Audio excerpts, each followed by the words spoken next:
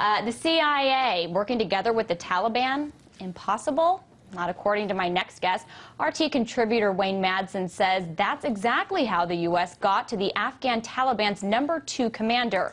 You may recall last month the CIA and Pakistan's ISI reported he was captured.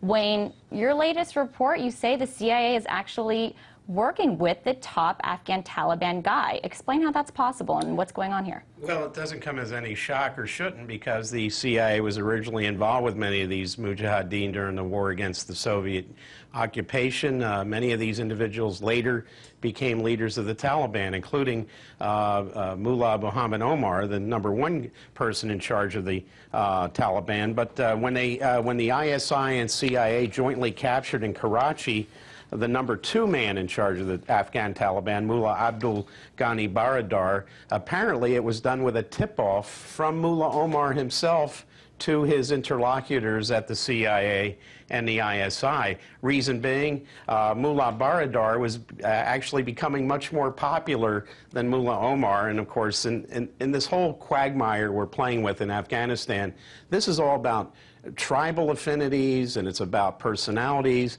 And of course, the CIA seems to be in there playing this game. President Ahmadinejad of Iran just said in Kabul the other day that the U.S. is playing a double game in Afghanistan.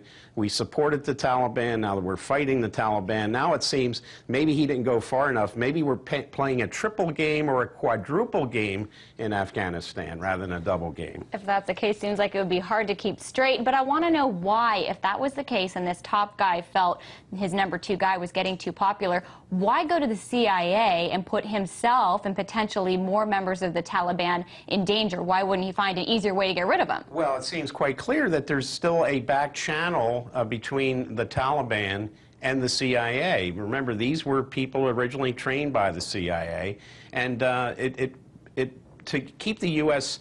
in Afghanistan, you play all sides against the middle. In this case, it's Karzai, who also has his connections with the Taliban. We do know that Mullah Baradar had some linkages with Hamid Karzai's half-brother in southern Afghanistan, and also Saudi interlocutors. So this is one big, huge quagmire. This is almost the classic definition of a quagmire, and I think what we're seeing is the CIA up to its old tricks. It goes back many years ago. We saw it, of course, happen in Iraq, but we saw it happen in Southeast Asia during the Indochina conflict. But is this good news for the U.S. that the CIA has the in with the #1 Afghan Taliban guy if we're fighting this war in Afghanistan? I mean, it seems like that could be good news. Well, it could be good news, except why are we still in there fighting? And we're supposed to be fighting against the Taliban. Of course, there was an outreach by President Karzai.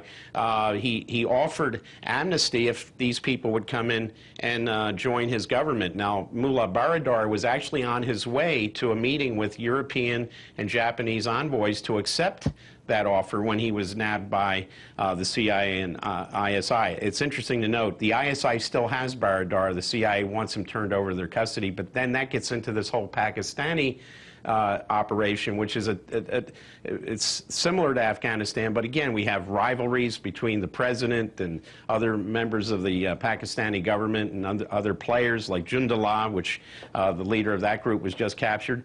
I'm not sure the U.S. and the CIA has the adult supervision and the area expertise required to know what they're getting involved with in this theater of operations. So is the CIA quickly a pawn for this Taliban leader's plan then? I believe that Baradar probably was acting in good faith, but he ran across a conflict with the #1 guy in charge of the Taliban, Mullah Omar. I would point out in November 2001, Mullah Omar was permitted by the U.S. military to escape from Kandahar. We had him, but they let him escape with some honor. So we've got a long history of this sort of liaison between the U.S. and the Taliban. All right, quite a long history and quite a quagmire. Thanks for helping us sift through it, Wayne.